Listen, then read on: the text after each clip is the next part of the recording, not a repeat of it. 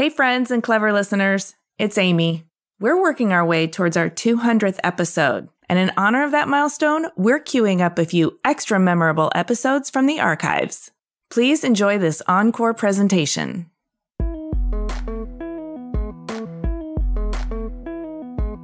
won't say it's an embarrassment that I should know how to do things, but I prefer not to. There is that freedom in that. I'm fearful of knowing those things. Hi everyone, I'm Amy Devers, and this is Clever. Today I'm talking to Julian Lennon. Yes, that Julian Lennon. The award-winning humanitarian, musician, fine art photographer, best-selling author, filmmaker, and eldest son of Beatle John Lennon. He has spent his life steeped in creativity, honing his unique powers of observation and engaged in multidisciplinary modes of artistry, storytelling, and stewardship. His somewhat solitary youth in North Wales was both wild and free and deeply conflicted. Creativity became an outlet early on, and he has nurtured his talents throughout his life through a multitude of expressions. By 21, he was already a rock star with his first album, Velat, and music has been a constant throughout his life, including hits along the way like Too Late for Goodbyes and Saltwater. Recently, in 2022, he released his 7th studio album, Jude, the name being a reference to his 5-year-old self, Paul McCartney's inspiration for the Beatles' Hey Jude. He's been involved in the production of many films and documentaries, including executive producing Women of the White Buffalo and 2020's Kiss the Ground, an acclaimed documentary that makes a compelling and lucid argument for no-till and regenerative farming as a practical and scalable solution for healing our soil, and by extension, our climate, food, and people. As of this recording, it's currently available for streaming on Netflix if you'd like to watch. He's also published a New York Times best-selling trilogy of children's books. He discovered his photographic talent by accident and has leaned into it, developing a signature of arresting and etheric landscapes and raw, candid portraits. He's exhibited widely since his first show, Timeless, in 2010, and recently debuted a collection of breathtaking skyscapes entitled Atmospheria at Frieze LA Art Fair through William Turner Gallery. With all of his multimodal creative output, perhaps the most consistent through line is his environmental and humanitarian efforts through his nonprofit, the White Feather Foundation.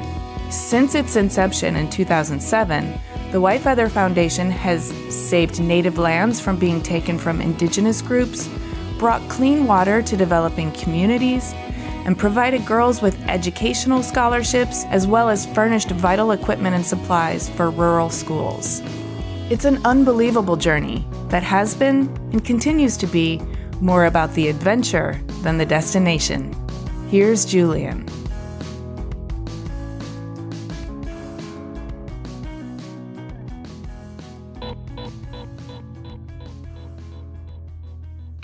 I'm Julian Lennon, and I live in Monaco, but I travel around the world a great deal, and I am an artist who works in many mediums and formats. I always like to go back to the beginning. I love to understand the person you are today by also learning about your formative years. What types of things captured your young imagination and fueled your creative growth? A lot of how I've been indirectly guided. When Dad walked out the door, it was just Mum and I. I was fully supportive in whatever Mum wanted to do and tried to help her as best as I could along the way. In my teenage years, and even slightly earlier than that, I used to live by the seaside with my mum and my grandmother in a peninsula called the Wirral, across the estuary from Liverpool. It's only about 20 minutes away, but it's a very quaint seaside, old school town that remarkably remains pretty much identical today as it did when I was probably about 11 or 12. That is a rarity. Wow. It is. I went back to visit it with my dearest and oldest friend, Justin Clayton, who I used to go to school together. We've done world tours together, all of that kind of stuff. And we went back pre-COVID, drove up from London and spent a couple of nights up there. And I was expecting the place to look remarkably different, but it was remarkably the same. That must have jogged a few memories loose. I remembered playing on the beaches there as a kid, very much walking up and down and going to the old cinema, which also was on the beach. So I was inspired a great deal by that because we used to go to the cinema every Saturday morning. It was a thing. But shortly after that, Mum moved to North Wales. We basically lived in the middle of the countryside, in the middle of nowhere for quite a few years. And that had quite a big impact on me because, I mean, there wasn't a lot of TV back then. We were just about entering the video era. You know, if you taped something off the TV, there was obviously no internet and no mobile phones. So you made your own fun. Being on farmland, it was about 12 acres, and I used to work on the neighbouring farm. I used to help with the lambing. I used to do a number of other things, getting food out. Wait. Out. Yeah. Help with the lambing? When the sheep were having their lambs, you helped the lambs come out. You were the obstetrician for lambs? No, I mean, I was a kid. I helped out. You know, I was a hand on the farm, and I put the hay out in the middle of winter in snow to feed some of the animals out in the wild. But when I wasn't working, I'd be climbing trees like an idiot. I'd be building canoes. Oh, fantastic. Would go down rivers. Then I got into motorcycles as an early teenager. Before we get there, though, it sounds like you were living pretty close to the earth. Oh, very much so. Very much so. And even if you were high atop in the treetops. Yeah, no, I loved nature. It was an important thing for me to be part of that. And I think it's essential for kids that are growing up to be out in nature to understand what your relationship with it is. I guess that's why many moons later, I've come back to it in a bigger way than ever before, especially with the likes of not only working with the charity that I founded, the White Feather Foundation, where we try and help around the world, but also with independent films like Kiss the Ground, which in of itself has become a platform which is making great change and great strides, slowly but surely, around America and around the world. And, there are plans to have a few follow-up films on that will enlighten people further as to not only just understand what's really going on, but also to, be able to make some changes, simple changes that can make a great deal of difference. Yeah, that's really important. Yeah, that's as important as anything else. Yes, the air that we breathe is polluted, a good amount, and the seas are polluted and the soil's polluted. We can't do everything, but we can certainly do our bit. And definitely my focus, at least with Kiss the Ground and with that team and moving forward, is to regenerative farming, looking after the soil, because with the air and with the sea, if we don't look after it, we're the ones that are screwed. The earth will remain. Absolutely. It's the humans who are fucking themselves. Yes. So the earth's just going to spit us off at some point, and it'll be fine. And everything else will be fine again. We're idiots, really. We truly, truly are idiots. I hear you. I want to get further into Kiss the Ground as we go into your career trajectory, but I'm really interested in this young child who was birthing lambs and then getting on motorcycles. Well, I was very much a loner, especially in those circumstances. Number one, it was not only awkward being the son of a very well-known person, it was problematic beyond, because I would have to, when Mum was a bit of a nomad, she traveled a lot, she moved a lot, so and I feel I've done pretty much the same as that, which I love. But, I'd have to go to new schools a fair amount.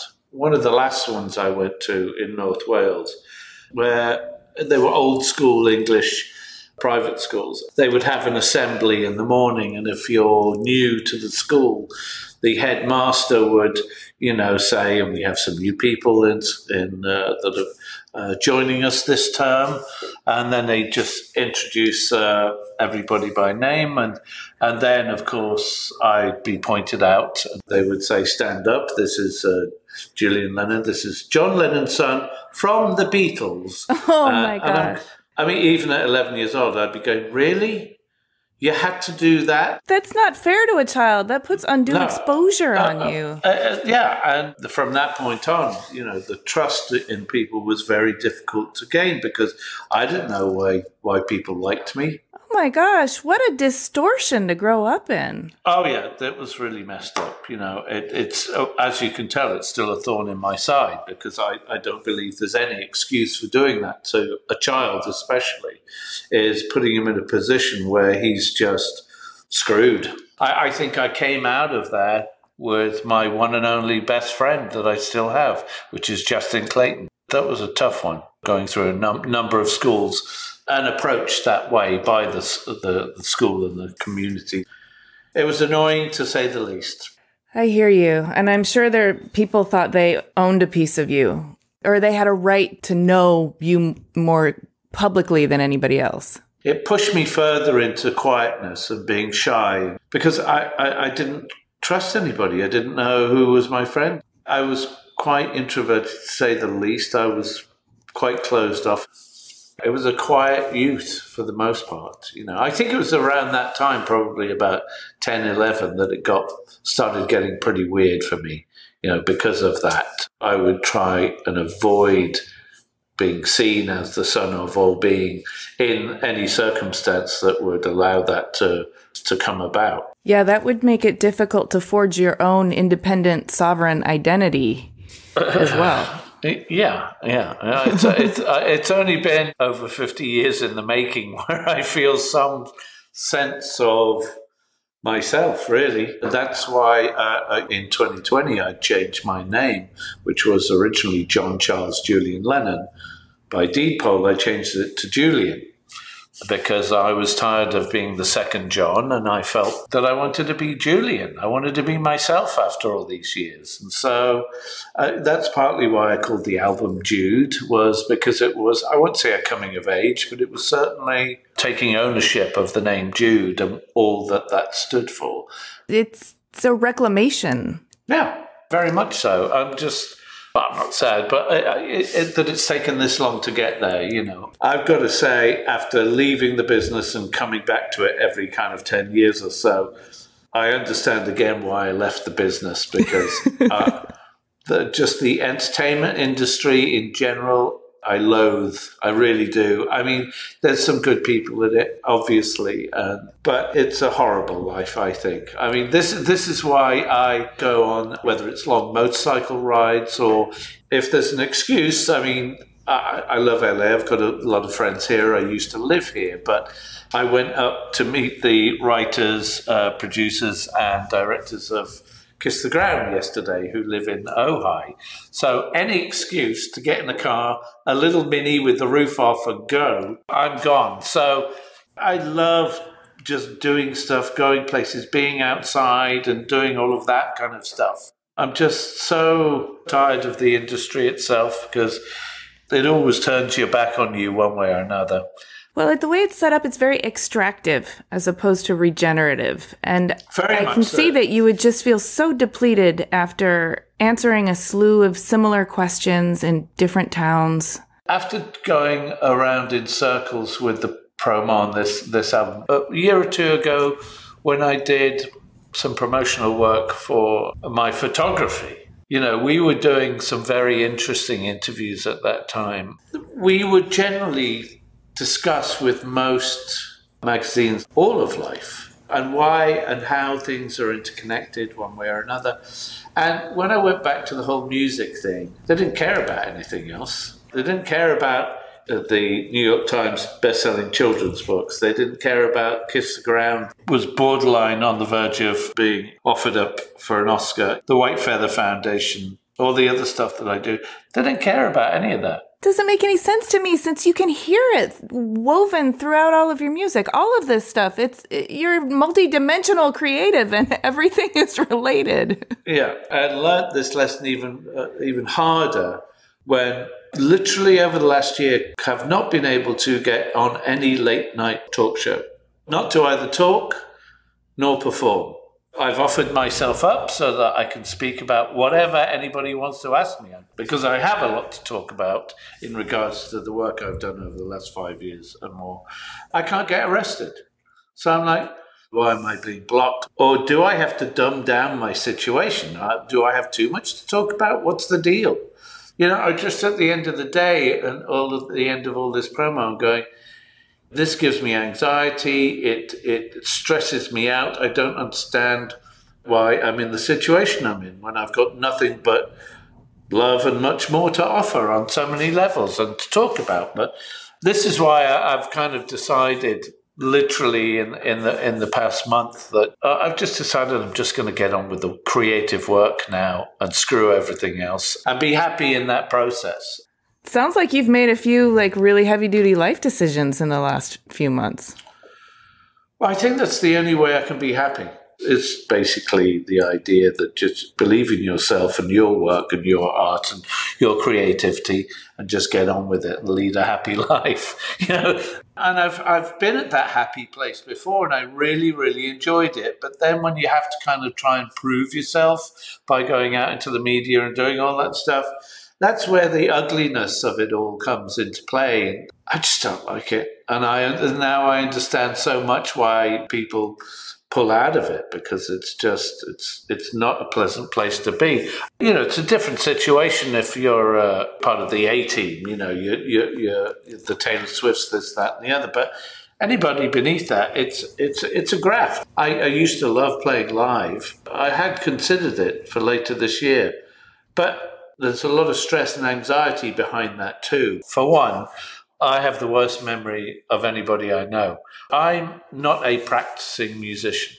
I only play to write when it feels natural. So I write, I record and produce the work. And I work with a lot of other people too on their projects too, but not a lot is known about that.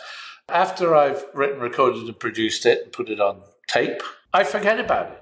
I kind of move on to the next project, whatever that is, whether it's music or photography or otherwise. And so to come back to it, a lot of people say, oh, there's a guitar, can you play us something? And I'll go, no. Literally, I cannot play you something. I don't remember how I wrote what I wrote when I wrote it. And that goes for the lyrics too.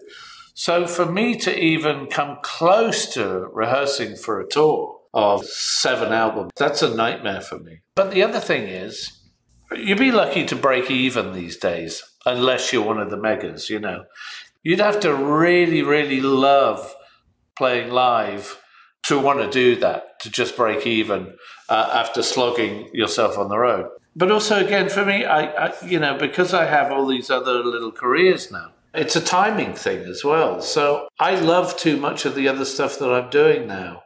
Maybe I'll do it further down the road. It would really be about the love of playing live again. I don't have that enough within to consider that right now. But what I am strangely doing, I have a dear friend who lives close to me, who's a great singer-songwriter. And he plays all the bars, the clubs, the restaurants. That's how he makes a living up and down the coast of France and Italy. It's not a bad gig, So he works his hiney off, no question about that. He's a grafter. But I've asked him if I can pull him aside, give him a little money and in his time off to teach me his favorite 10, maybe 20 songs. So that could be from Bob Marley to maybe Dylan, maybe a few others, a real mix. And I'm going to graft at being able to do that in between everything else. Just to see if I, once I've learnt this stuff, if I enjoy it. And then actually when he goes out doing his gig, I'll sit in unnamed as a, guitarist and backing singer for him. And I want to see if that sparks that life and that enjoyment again. That sounds actually like a really interesting experiment, especially if you're in stealth mode. People don't know who you are, so there's no expectation. You're playing covers, so it's not about whether they like your music or not. And it's really about, do I like connecting with the audience? Do I like this sort of transitory creativity that is renewed every night, which can be destabilizing or regenerating, depending on how you metabolize it. But you wouldn't have that information if you were touring in support of Jude. I like this experiment. Keep me posted. Yeah. So this is to know whether I still have that love inside of that connection. I know when I'm up there and I'm confident, I do, no question about it. But again, I just haven't done it for a long time. And I feel so settled and comfortable being behind the camera and being behind the scenes that it's really a place I can enjoy and I can breathe. I can do all the creative stuff without that anxiety and tension, that knot in my stomach that I always, even thinking about it, I start, I have panic stations where with everything else that I love, creatively speaking, it's just a joy to do. It really, really is. And that's where my head is going anyways, much more into the photography in the future. Just had it's still on, a great exhibition in Santa Monica. Yes, Atmospheria at William Turner Gallery. Yeah, which the response has been fantastic. I mean, the photos are just arresting. They take your breath away. Well, thank you. The weird thing is that, I thought as a photographer, at least in the traditional sense, it was much more about, being a guerrilla photographer in many respects. If I was considering a collection, we'd be talking anywhere between 20 images, maybe 30, 40, 50. The biggest collection I did was one called Cycle, which I showed around the world and was able to really do a great show at the Leica Gallery here in LA. And that was pretty special too. A lot of my earlier photographs were known as painterly, because they were just soft clouds. And I loved all that stuff. But I thought as a photographer, I should be more focused. I should be storytelling. I should be doing all of that kind of stuff. And I have done to a certain degree. With Cycle was about the cycle of life in the South China Seas, how people survived. And then you have Charlene Whitstock, who became Princess Charlene of Monaco, behind the scenes stuff like that. And I love all of that too. But I always kind of wanted to get into the more artistic side of that stuff. And I'd never really worked on such a big scale before either. My love initially at school was being an artist. Before music, my medium was really pastels. That's what I loved. Yeah. Were you figurative or were you abstract, or how were you expressing yourself in pastel? Figurative for the most part. But I did wander off a little bit because I found with that particular medium you could obviously blend, which is what I loved, is that you could fuse anything and everything in that medium. This is all making sense. Your photographs also kind of have that kind of ethereal quality. But your life does too, because you're blending all of these different creative pursuits. They all bleed into one another. Yeah, and aside from that, then I fell in love with cooking. And I really was considering going after being a chef at one point, because when I first moved out of my home with Mum, I had like £5 a week, which I guess would have been maybe $7, $8 back in the day. And I survived on Heinz beans on toast for a very, very long time, until I got very sick and tired of Heinz beans on toast. Still love them occasionally, though. Memories. Good cup of tea, Builder's tea, and beans on toast. Mum started showing me, throw some onions in there and some different spices. And I'm going, yeah. So I started learning about blending on the food side. So majority of the food that I make now is fusion in many respects. Some traditional stuff, but nothing follows a recipe. And I've been involved in several restaurants and still am. Oh, in what capacity? I was a partner in a restaurant that did very well back in the day, but what killed us off was actually the writers' strike and the financial crash in 2007 and 8. where we couldn't afford to pay the rent anymore. Nobody was coming to, and this was at our kind of flagship one out here in LA. It's a restaurant called Blowfish, sushi to die for. Anyway, my partner Jason and our partner Ritsu, the chef, they are looking to open up in Dubai. And I never thought I didn't feel I had any interest in Dubai. I didn't have a connection with that place, but maybe this will show me something different. But my partner Jason says he loves it out there. So I'm going, all right, well, I'll come visit and we'll see how things go. During COVID, we were actually making up recipes for another new restaurant venture we were going to do, but COVID killed that as well. But one thing at a time. Well, I was going to ask you about that, like the gear shifting that you do, shifting between all these different projects, all these, you must have so many irons in the fire and balls in the air at one time. How do you navigate? I like that. I was in the music business, still am to a degree, for over 30 years. That's why I happily moved on to photography came into play, and then documentary work came in, and then the children's books and the White Feather Foundation. So I like to move. It's like for me sitting on a beach. Give me about 20 minutes and I'm twiddling my thumbs. It's like if I arrive in a new city or a new location, I'm going to rent a car, look at the map once, get lost and find my way around and know the city after a few days. I can't sit still. I have to absorb and learn and sense the place emotionally and by food as well, of course, So, I don't think I've traveled enough, to be honest with you. And when I did, it was mostly on tour, and that was in the back of a bus or a plane and the hotel and the gig. And that was that cycle of life. Right. You don't have your own schedule to go exploring, really. Yeah, well, that was fun in your 20s and 30s, but we were all a bit mad back then. We just wanted to get mad. we weren't really overly interested in the cultural experience of the locations we were going to. So I love moving. I love traveling. I love driving. I love discovering. My ambition is to travel a lot more. So I was going to ask you about your photography and travel.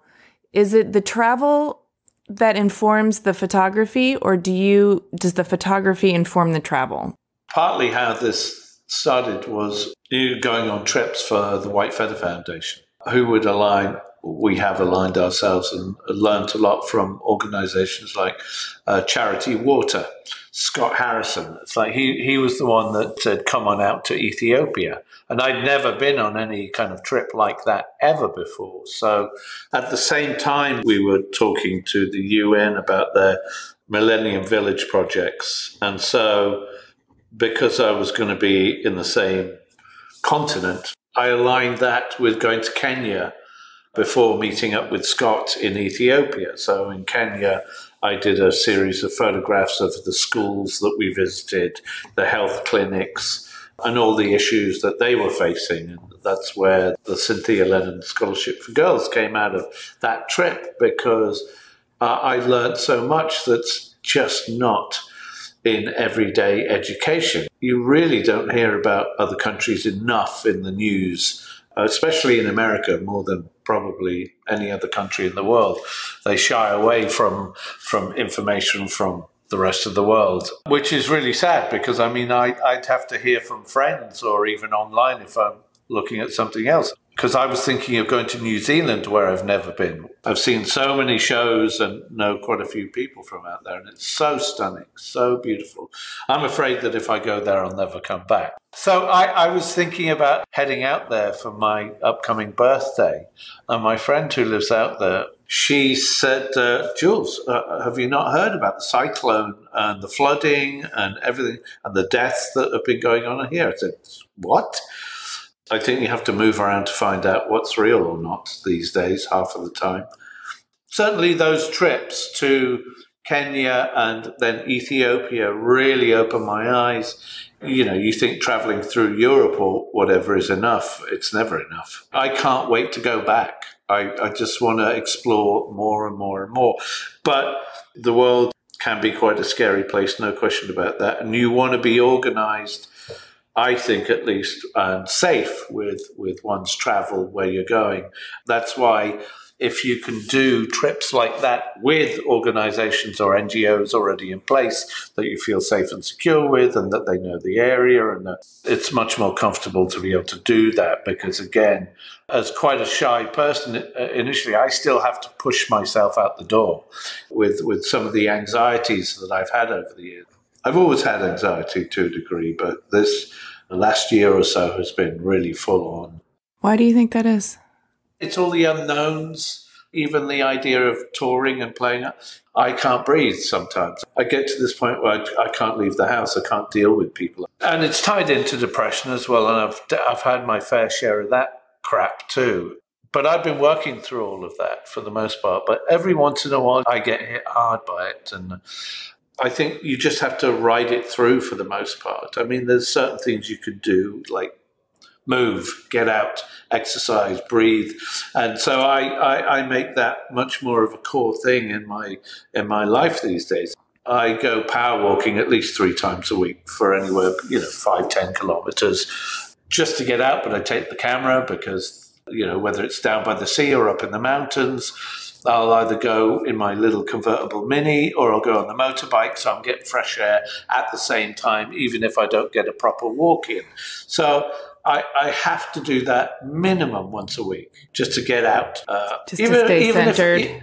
Even if I'm okay, I'll just go, no, got to get out. I've spent too much time doing this or editing photographs or any number of things that takes my attention away from being outside, being in nature, seeing the sun, feeling the sun on my face, or the breeze, or the chill with the walk. All of that has become very, very important. And I notice that a lot of people really feel the same way, that not that they're shutting down, they're just escaping. In some ways, the pandemic did us all a service because we had to confront mental health and unhealthy habits and productivity habits that we were already in society. And then the pandemic made it worse, so we had to confront it. And a lot of people went, I'm just not going to live that way anymore.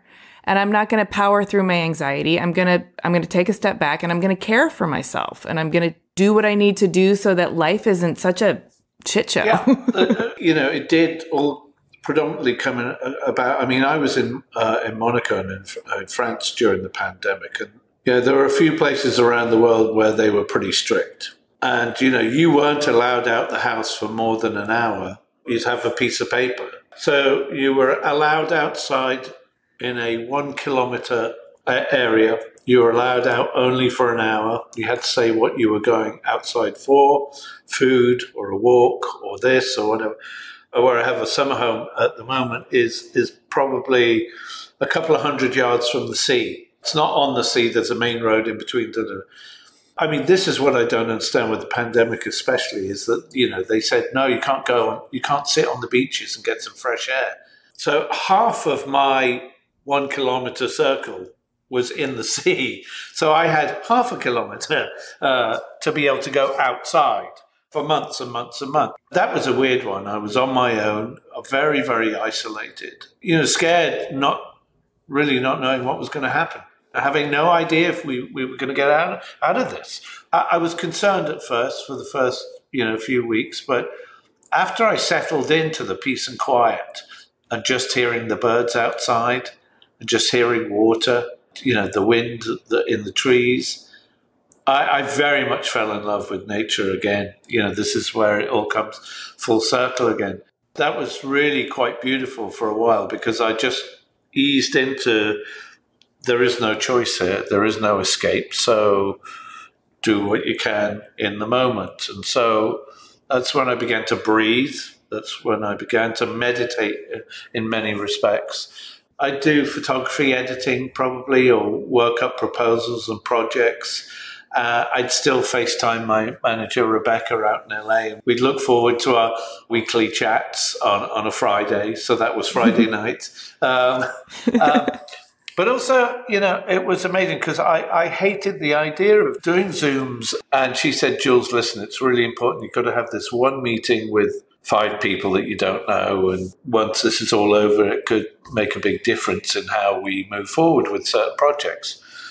I really hated the idea initially. And then I saw, execs of this company and that company almost in their pajamas with terrible lighting. And you saw their bookshelves and clutter. I thought it was fan-fucking-tastic. I fell in love with doing it. I said, no, we're not doing a phone call. We're doing Zoom or we're doing FaceTime. I want to see these motherfuckers. No, because what it really did was it put you on a level playing field in such a nice new way, because previous to that, I'd been out to LA and we were meeting certain, agencies, this, that, and the other. And you had to go to the desk and you had to show your ID, and then they give you a sticker saying who the fuck you are. And then you'd wait downstairs, and you'd be told to be escorted up to the top floor. And then you'd be put in the waiting room up there and you'd eventually get to see the person you wanted to see. And this way, you just went boom, and you saw them looking disheveled, terrible, in their own homes with their terrible interior designs. And I found that fascinating, and I basically just started taking the piss out of them, really. And I enjoyed the whole process of meeting people again that way. At that point, I started to reconnect with quite a few old friends that I hadn't seen or heard from in years, and was really slightly older friends that I was worried if they were okay or not, And then that became the new medium, of connecting with friends once a week, lifting each other up if we were a bit down. And that was a great help moving forward. Well, we could also be a lot more honest with each other about if we were down. Previously, we would have had to, get in touch, have a phone call, and we'd kind of have to just celebrate the good stuff we're doing in life. I was very much about being honest, should I say. So that, how are you feeling? Well, I feel like shit, and I'm scared and I'm lonely. Your friend would, next week, he'd be stronger and I'd be the weaker one, and I thought that was a great opening. It was a great new way to relate and breathe to people in a way that we probably should be doing anyway in normal life, just be fucking honest, So that was kind of special. And then when, of course, the barriers did open up and we could travel again, I'd met an incredible artist. She's become one of my best friends. She's a painter and sculptor. And she decided to move. She's from Belgium. She decided to rebuild a 9th century tower in a tiny little town up in the mountains behind Cannes. She's an amazing interior designer too. So I said, well, let me come and say hi. So I'd gone to visit her in this 9th century medieval town in the middle of nowhere, but I'd gone on mostly the main roads. And after a couple of visits, I said, I want to find the other ways that I can get to you. So I don't want to go to the normal roads anymore. So I looked at a map and said, okay, if I go up that way, and then I'll just find my way across. I'd been living in this area for 24 years or whatever it is. And I knew some beautiful spots, but I'd never really gone that far. I'd go, oh, well, that looks interesting. So I'd go. And I discovered plateaus on top of mountains that was so bloody gorgeous with God knows how old the little chapel was. That was it in the middle with one road down the whole of this plateau in this valley. And then I would find glacial lakes where there was nobody. And we're talking turquoise blue lakes with trees and rocks and nobody.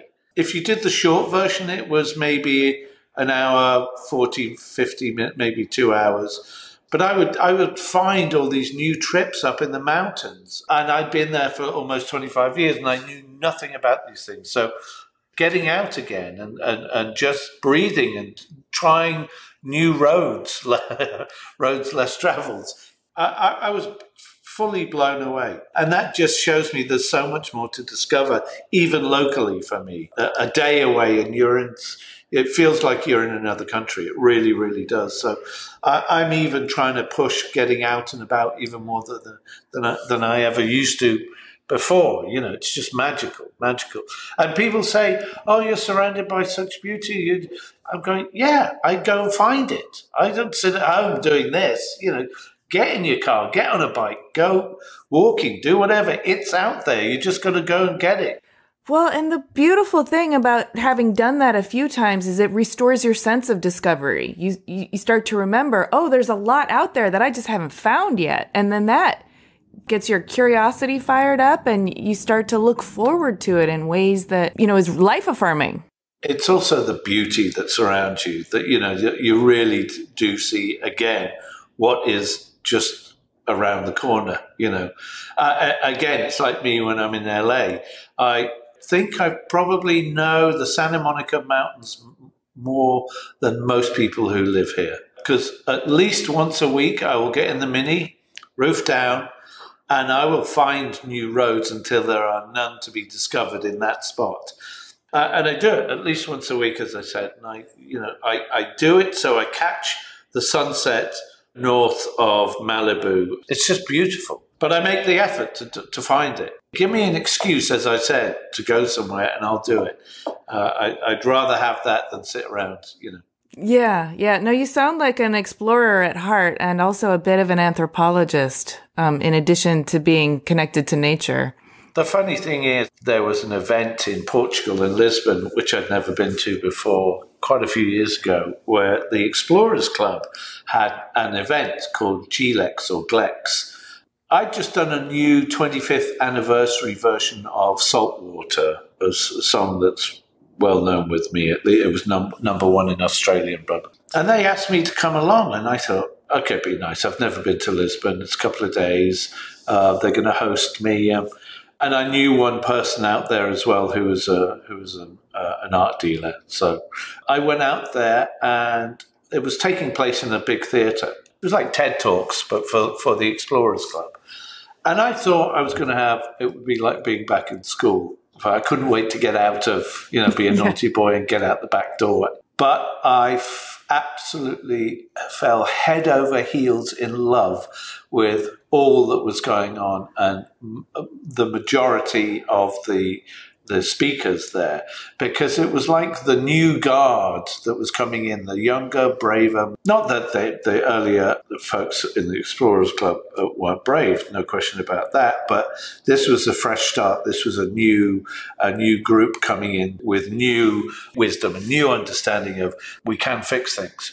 And so I fell in love with the Explorers Club. And what they did was, it was a 2,500-seat theatre, I think.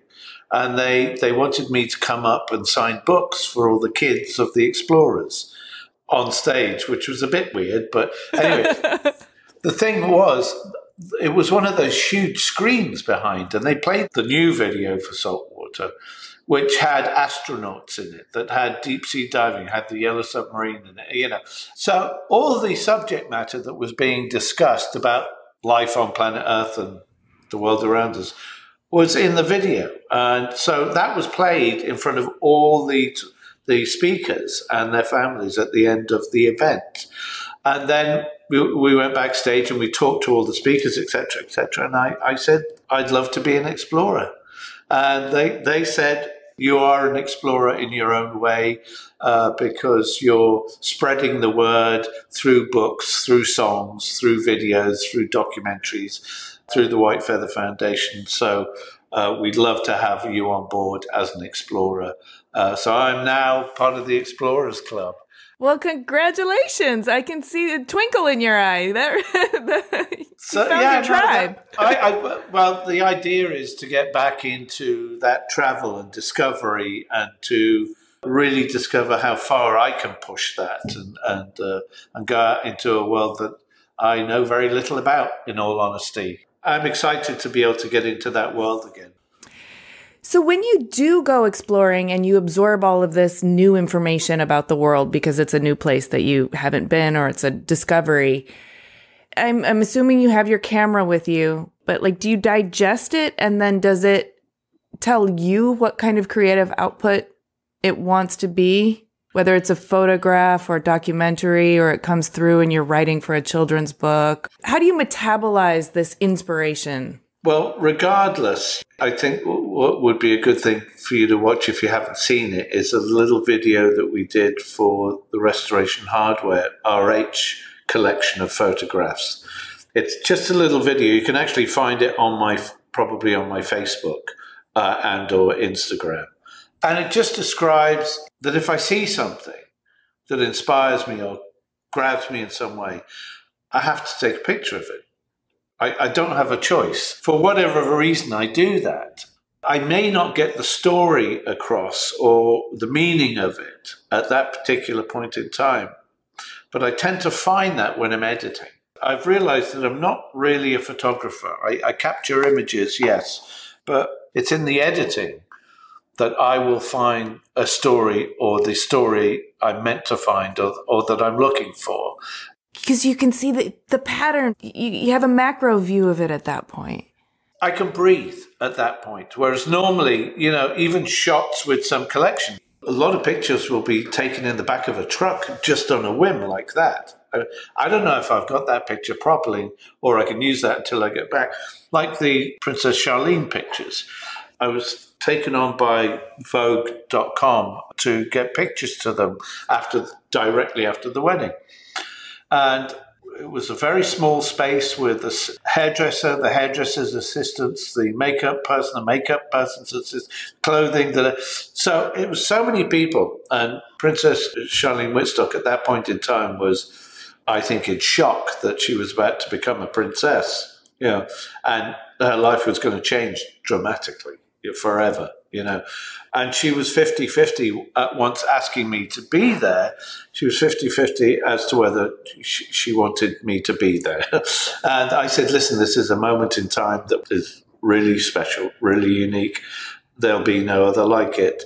I'll stay out of your way. I promise you, I'll be a fly on the wall. Anyway, I just shot what I could. It was chaos. It was mayhem in these rooms with people doing this. And I had no idea. And so I got back home, which was about 15 minutes away, and I immediately put them up on the screen, and I look at the images, and I just go, I've got nothing. Fuck. And this happens with every collection that I do. And there was one thing she asked me to do, which I'm sure it's okay to mention now. She said, none of the pictures can be seen with me smoking or having a glass of champagne. Can't do it, okay? Got to promise. Okay. And Vogue said, listen, we definitely need one of her smiling. I'm going, okay. The only picture in the whole collection of hundreds that I had where she was smiling was she was sitting back in a chair with a ciggy and a glass of champagne. Like it was like a Vogue shoot. It was like it meant to be. And I'm going, oh, God. Okay, what do I do? All right, let me get rid of the cigarette. How do I defeat the champagne? Black and white. But let me just desaturate, not full black and white, because I tend to make every collection slightly different. I desaturated it and I cropped it in a certain way. And I went, oh my God. I said, fuck. Jesus, think of the 30s, 40s, 50s. Think of Grace Kelly. Think of the old Hollywood times, the Rainy and immediately I went. They do evoke that. So that's exactly what I did. I batched desaturation across it and then went in and edited it so it gave it a particular framing. And some of those images are some of the most favorite I've ever taken.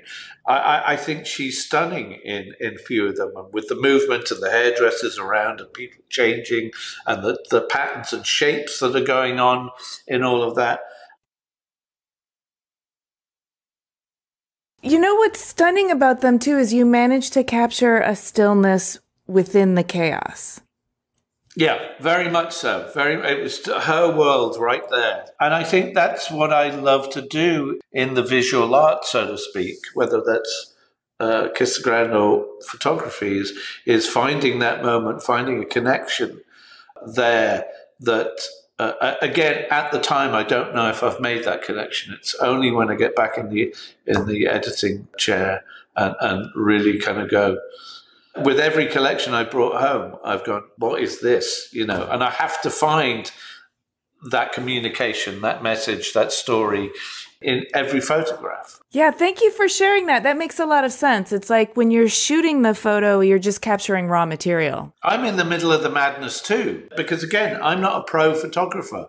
I don't know what I'm doing. As long as I get something, then I can work with that later, you know.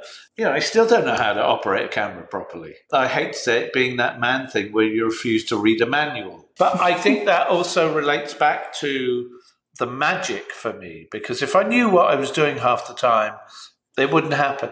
And this is why, going back to the music thing also, is that I used to write these quite elaborate 20-minute instrumental pieces on piano. One of my first loves was Keith Jarrett. Clone Concert is one of my all-time favorites. And I love Steely Dan and lots of bands like that. Yeah, I love the rock and roll and the heavy stuff too. But the heart of hearts, I love chord changes that just gave me goosebumps. And Keith Jarrett was full of that, especially the Clone Concert, and also Steely Dan and a number of other bands like that. And so I used to play these pieces, but just by ear, and it was actually I'd recorded one in my studio in LA probably 25 years ago. Herbie Hancock came by and I said, listen, could you play this piece properly? I said, well, that's why you're here. So he's listening to what I played and he's going, what is that chord? I'm going, you're asking me what that chord is. I don't know what that is. He said, Jules, you really need to learn how to read and write music so you can communicate this stuff to other musicians. I got his point, and yes, there's one side of me that wishes I did, and I could have, and I'd be in a different place now, potentially musically, if I did that. But it wouldn't have allowed for other expressions like photography and or anything else, I don't think. And so I like not knowing what I'm doing, because as I said, if I knew, it would all be over. So every time I come to the idea of writing a new song, it's all discovery again, because I don't play the piano in between or play the guitar in between. So I'm relearning it every bloody time. Of course, there's a core memory for some of the basic stuff, but the stuff that I really love, which is all a bit like that, is what I truly, truly love. So that's what keeps me interested in music. But that causes a problem with the live stuff again. I can't just get up and play something, but that's the trade-offs. So I can see how animated you become when you talk about the discovery process in the process of composing. And the fact that you don't know the rules means you also don't have to adhere to them. You don't have to unlearn anything. And you also don't even know if you're breaking them. You're just going where you want to go with it. There's a real liberation to that. Yeah. But I won't say it's an embarrassment that I should know how to do things, but I prefer not to. There is that freedom in that. I'm fearful of knowing those things, which is a weird place to be. There's a case to be made for knowing things can kind of close your world down a little bit. I know there's an argument for both sides, and I'm not advocating that, never to become a master in certain things, but I do see what you're saying. Like you leave the world wide open for yourself. Correct. It's like ignorance is bliss to a degree. You deliberately don't have a roadmap.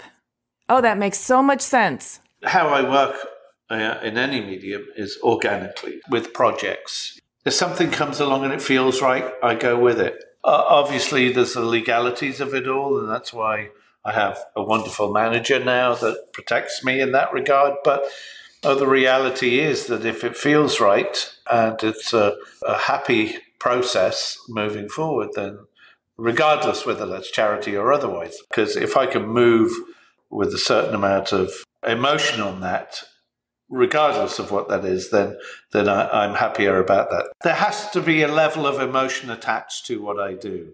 If you can't feel it, there's no point in doing it. It's flat, it's dead. You can't make yourself do it. I totally get that. I'm also wondering, it sounds like you have a very sort of finely calibrated internal compass. I try. Do you feel like you're a sensitive person? Like, do you pick up on other people's energy and emotion? Oh, completely. From the second, literally. I'm emotionally driven. And if I feel any negativity or it just doesn't feel right, I'm not going there. It's that simple. I've gone down that road before where, I've trusted people on a number of levels, and at the end of the day found out I should have just listened to my gut, and so that's all I do these days. I don't want to do anything that doesn't feel right. I also think I learnt that from Mum, really, with all the crap that she had to live with and through in her life, and she got a fair bit of use and abuse, so I observed all of that. But you have to find your own way. At least I feel much more in tune these days than I ever have before, and I certainly want to be less regretful and happier moving forward. That's my aim, that's what my life should be, if I can make it as happy as possible. And so that means cutting out any of the negativities. You need part of that to a degree, but I want to make it predominantly being in a good, balanced, happier place. That's my agenda moving forward. And if that means dealing less with certain situations, then so be it. Well, congratulations. Those are bold decisions to make, and not everyone gets there. The thing is, I've been there before, but I've lost it. It's almost being in a position of not caring. Of course you care, but it's just that level where you don't let your surroundings affect you in that way where it could disrupt your peace of mind and your own version of balance in life, Yeah. Just to share a brief personal story of mine, the one time I sort of experienced what I think you're referring to was after a kind of stack of traumas. Somebody died who was very close to me, and I was grieving that death, and then also a bunch of other life stuff just sort of piled on. And I remember the heaviness of the grief made everything else so much lighter. It shifted everything into perspective in a way that I remember going to work and thinking I was on top of my game because I didn't give a fuck about any of the other little stuff and other people and their little attitudes and the shit that they were incompetent at. And I was just doing my thing, and I was actually, this is the way it should be. I was in flow. And it feels very fleeting, though. It feels hard to grasp that. I've had that once or twice, and when you're in that place, it's quite magical. It's like you're almost in a bit of a dream, and it's not necessarily judging people, but you just don't bother with it because it's not relevant. It just doesn't matter, and you can't let that outside stuff get to you, because I have for years and years, and it's a painful place to be. It's a dark place. It's a sad place. And people can do that to you. They can really just corner you and put you in a dark place. And I just had enough at breaking point. But I've never been one to give up, that's for sure. And I think that's been part of my core. There's a saying that my mum used to live on an island called the Isle of Man. And it's between England and Ireland. The flag, the logo, is 3 legs coming out from a centre. Their little saying, which is very, very quaint, whichever way you throw me, I will always end up standing. That's pretty great. I've always kind of taken that on board, not going to take it lying down. It's really more about boundaries and making decisions around your own destiny. Doesn't mean about hurting anybody else. But maybe not people-pleasing. Well, that's the other thing. I did that for too many years too. And even last year, with all the album promo, and I'm just you know what? It doesn't make any fucking difference. It really, they don't fucking give a shit anyway. They really don't. So just get on with your happiness. That's what I say. Get on with your happiness. Get on with the creativity and the love that you find. That's my way forward. That's my mantra. That is a beautiful mantra, a beautiful way forward. When you're looking forward, what brings you joy? What's on the horizon that brings you joy? Well, I have to say I haven't been in a relationship for a long, long time, just because I haven't met that person. I love meeting new people, though. I love meeting new friends, like-minded friends, creatives. That inspires me. And that's why travel inspires me, because you do meet incredible people along the way. I can say a number of things, cooking for friends, that kind of thing, sharing time with people. I think discovery with people is great. Travel with people is great also. That's what I aspire to on a number of levels, obviously camera in hand. But would you like to find that person you can share your life with? Of course, absolutely. I've been in a couple of great relationships, but for a number of different reasons, they just haven't worked out. But I'm hoping that that'll happen at some point. I mean, it's been a long time, but I'm not one that plays around. I can't do that. It's just not in me to do that. I like a connection. I want that best friend, that partner in crime. I'm very close with a couple of friends, very, very good friends, but just not the whole. But in the meantime, all else is pretty good. And I tell you what bothers me the most, although sometimes it is necessary, but schedules. Although I will be there on time, if not before. Yes. It's like this thing with me, which is, you don't like rules and roadmaps. You like to do your own thing when you want to do it and how you want to do it. But I do it to the best of my ability when I do it. But I think there's a logic to that because it allows me to breathe and have time to make the best of what I'm trying to do. Well, one thing that I have a personal pet peeve with is that so much of society in the world is framed around trying to sort of squeeze as much creative output out of creatives as they can, but it doesn't happen on a standard 9-to-5 productivity schedule. Not unless you're pushing out the same old shit. Right. But you have to absorb, you have to process, you have to maybe even put it away for a while and let it marinate and then bring it back out. And that all happens unpredictably on a very unpredictable schedule. Absolutely. And you have to allow for that, or else you're going to fall into that formulaic rhythm of cranking out the same old shit. Yeah. The end of the last promo that I was doing, which was 2.5 months here in LA, I mean, it was to the edge. Got to a point where I said, I've got to stop this now. I have not been able to breathe. I have not had time off. I said, listen, don't make me hate this, because if you do, I won't come back. This will be the last time. And in reality, it probably is the last time that I'll go that deep into that kind of promotion again. I'll put stuff out there and say, here you go.